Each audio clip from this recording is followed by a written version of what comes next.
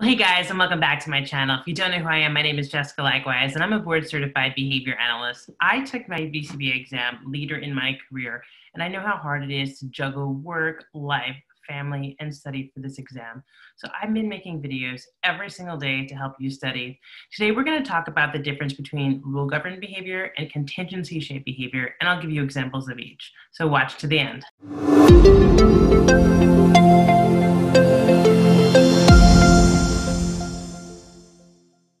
Hey guys, and welcome back. Like I said, today we're going to talk about rule-governed behavior versus contingency-shaped behavior.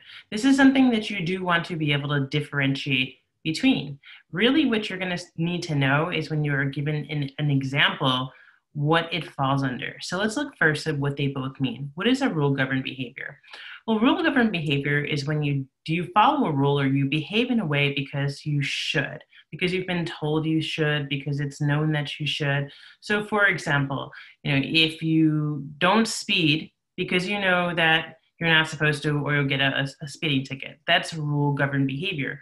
Or if you wear your seatbelt in the car because you know that there's a fine for not doing so, that's rule-governed behavior. Or if you pick up your dog poop because there's a sign on your complex that says fine or summons for not picking up your dog poop, that's rule-governed behavior. And if you change your oil in your car regularly because when you were a kid, your dad told you when you were learning to drive, if you didn't, your transmission would die, that's rule-governed behavior.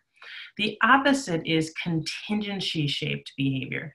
Contingency-shaped behavior is when you act in a way because you've experienced either a positive or negative outcome in the past by encountering a contingency.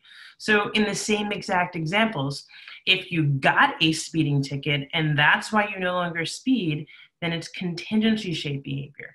If you got a fine for not picking up your dog poop, then it's contingency-shaped behavior, right? Because you came into the contingency, I don't pick up dog poop, I get a fine. If your transmission died in your car because you never changed your engine, it's contingency-shaped behavior, right? You had a past experience which made you act a certain way.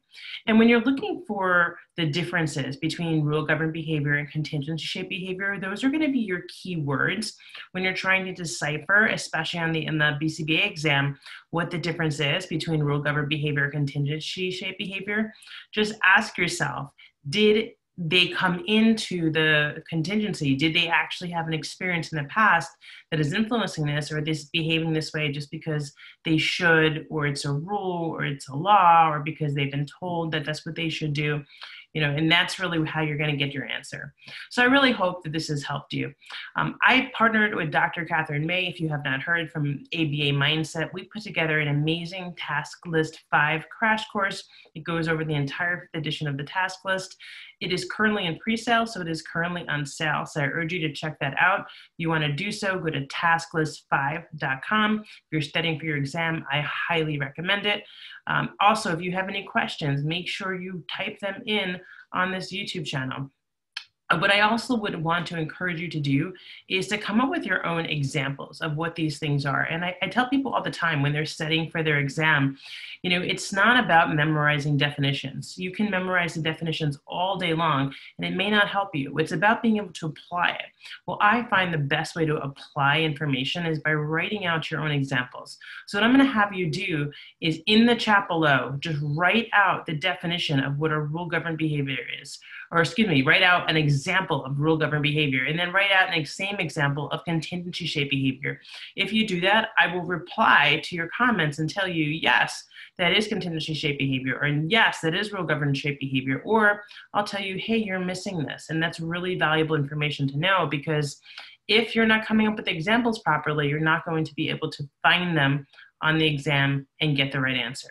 So I really hope that this has helped you study. I look forward to seeing you tomorrow on the next video.